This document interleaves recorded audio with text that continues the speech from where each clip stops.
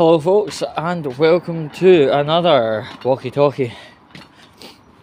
In the last 24 hours we were hearing that Rishi Sunak, Rishi Sunak is talking about getting the 18-year-old men into the army. Now the thing is, my thesis is Rishi plays Call of Duty when he's off duty, right? And I think he's trying to wire in what he knows from Call of Duty into real life. It doesn't quite work out, my little chum. Right? Call of Duty versus real life are two different things all the fucking giver. Right?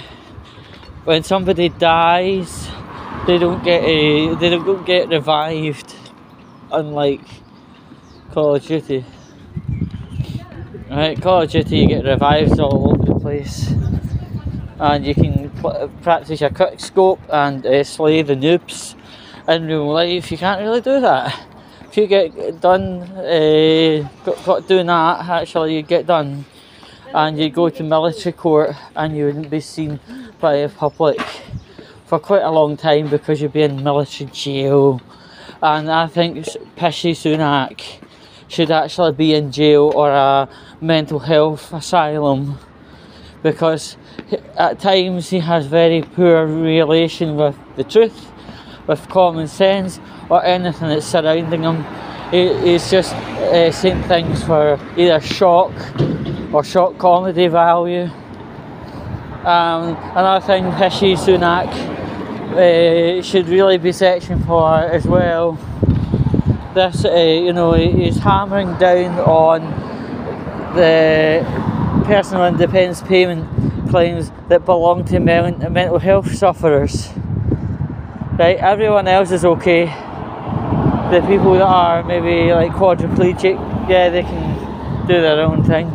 The people who are on PIP because they've got things like ASPD and actual dangers to the society, like pedos, they get a green card, and all other groups. But for some reason, Rishi Sunak is taking a rather hard hit on the mentally unwell, the mentally disabled, things like autism is getting hit hard by Mr. Rishi.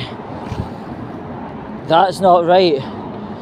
And some of his mad mental thoughts are actually getting put into practice right now for PIP and PIP new claims. I think it's absolutely sick.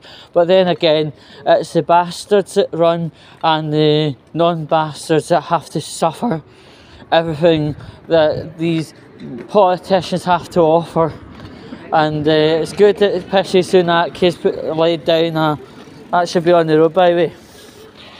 As I was saying, it's good that Rishi Sunak has came to his senses in some way and put his hands up and say general election.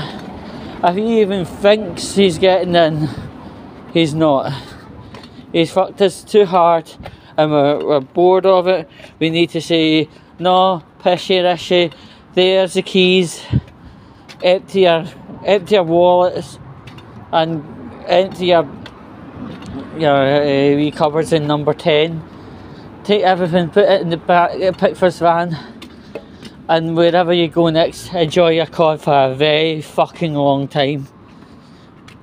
And that other thing, remember Hamza was pure triggered about white people.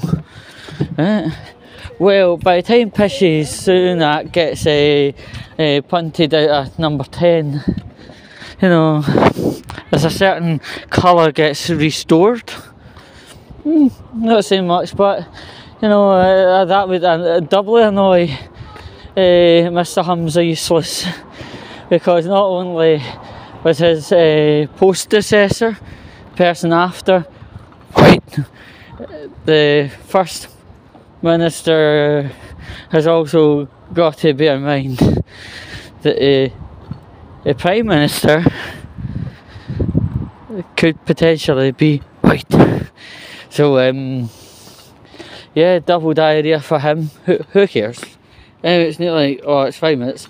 Anyway, yeah, just want to say thanks to everyone for watching, and send loving vibes to everyone apart from Rishi Sunak, Hamza Useless, or the SNP cult, and also anybody that likes to trick their customers out of money so they can get a wee extra peck on the end of the month. Anyway, everyone, catch.